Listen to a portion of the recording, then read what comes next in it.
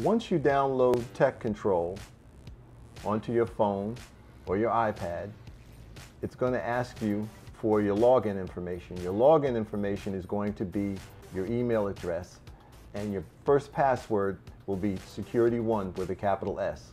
Once you log in for the first time, you'll be asked to change your password to whatever you choose, and now you're ready to use TekControl to log in your visitors, guests, and contractors for the day, for extended days, for extended periods of time. Whatever you want to do, you can do it now, do it. And it will be very helpful for you guys to download TekControl, because it will help us at the Gatehouse immensely because of the large influx of people coming back down after the summer.